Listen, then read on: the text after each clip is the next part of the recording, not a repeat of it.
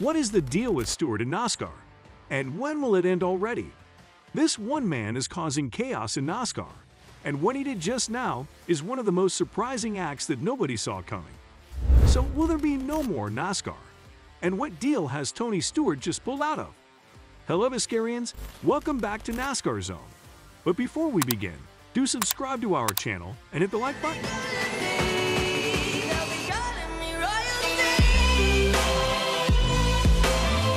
Tony Stewart might have trouble keeping Stewart-Haas Racing in the top tier of NASCAR, but he knows how to market.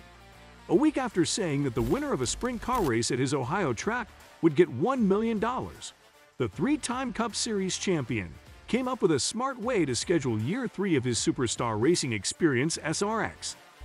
The people in charge of NASCAR and the people who own the tracks probably won't like it. The Superstar Racing Experience, SRX, which is similar to the old Aero series, is starting to make plans for 2023. Tony Stewart, who helped start SRX, said last week that the six-race competition will now be shown on ESPN on Thursday nights instead of CBS on Saturday nights. This is good news for all of the small tracks in the country. We don't yet know who will be driving in 2023, but SRX released its schedule on Wednesday. Once again, it has a lot of events in the Northeast and Midwest. Geography is just a way to make logistics work. The races happen every week, and SRX makes and takes care of the cars. That means staying close to the shop so the cars can be fixed and wrapped as needed, and still get to the next track on Thursday. Tony Stewart is good at marketing, and he also knows how to save money. For the second time in 3 years, he has set up an SRX race at his own Eldora Speedway. That's also the track where Stewart is giving a $1,023 prize to the winner of a sprint car race a month earlier. Almost the whole schedule is set up so that races will be held close to the NASCAR Cup Series race that weekend. And here is what the schedule looks like. July 13, Stafford Motor Speedway in Stafford Springs, Connecticut with NASCAR in Loudoun, New Hampshire. On July 16, on July 20, Thunder Road Speed Bowl will be in Bear, Vermont with NASCAR will be at Pocono on July 23. July 27, Motor Mile Speedway in Radford, Virginia, with NASCAR at Richmond on July 30.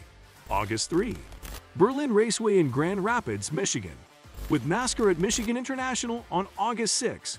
August 10, Eldora Speedway in New Weston, Ohio, with NASCAR at Indianapolis on August 13.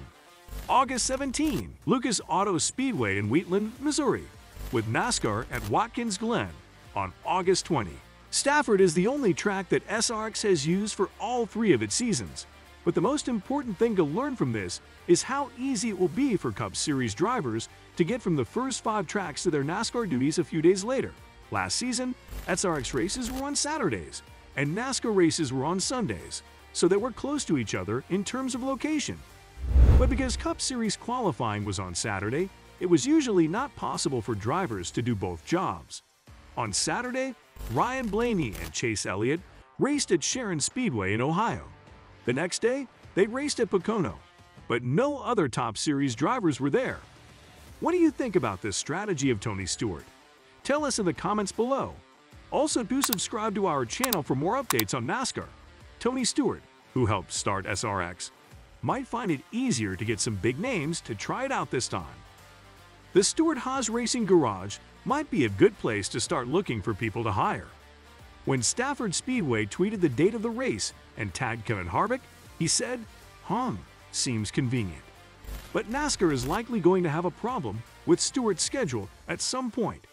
When people buy tickets to races, NASCAR and its tracks make money. If those fans pay to watch the SRX race on Thursday, they may be less likely to pay to watch the nearby Xfinity Series race on Saturday or the Cup Series race on Sunday. After SHR got hit with 2 big fines at the end of last season, Stewart probably doesn't care much about hurting NASCAR's feelings. Stewart has surprised everyone, including club owners, by pulling off a deal that was predicted after becoming the head of the probable split movement that has been mentioned more and more recently. Stewart is clearly a guy who cares more about the individuals involved in NASCAR than the people in charge, which is why the possibility of a break has been mentioned yet again. Currently, the main source of dispute between NASCAR team owners and the NASCAR president is the business model. The team owners receive a relatively little amount of the money, and when it comes to bringing money to the table, roughly 80% should come from sponsorships. Stewart has made it clearly apparent that SRX is neither a pastime nor a distraction from NASCAR, but rather a stable championship with aspirations to expand. Stewart has shown this once more by obtaining a TV contract with ESPN to broadcast all 6 races slated for the 2023 season. What a daring move, knowing that a new TV contract was due to be completed between NASCAR and the TV media rights in 2024. This series presently includes 11 full-time drivers, and the previous 2 titles were won by Stewart and Marco Andretti. This branding was originally utilized to highlight lower levels of dirt and paved racing across the states, and the fact that ESPN is bringing it back exclusively for SRX demonstrates that the competition has taken a major swing at capturing NASCAR and finally defeating them in their own game. Stewart remarked about the ESPN TV deal and what it means for the series, further adding, "Thursday Night Thunder is where people like me who were just starting our careers in USAC got the chance to build a name for themselves due to its prominence on ESPN.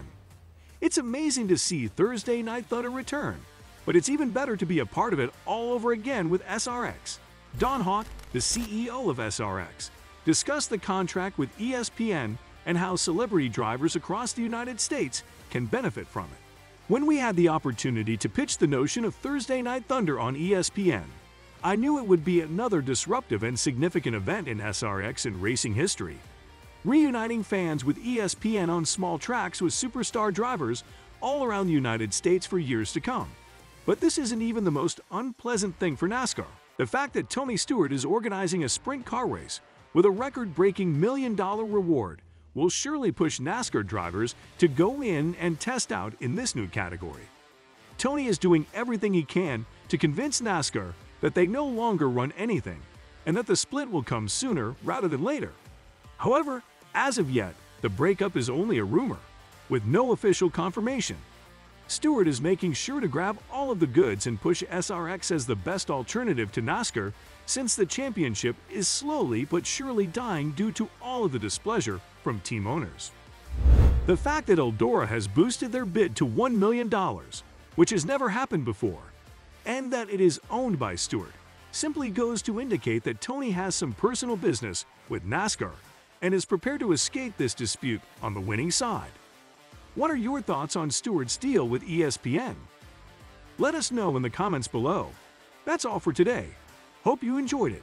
So don't forget to subscribe to our channel to see more of our videos on NASCAR updates. Look forward to seeing you in the next video.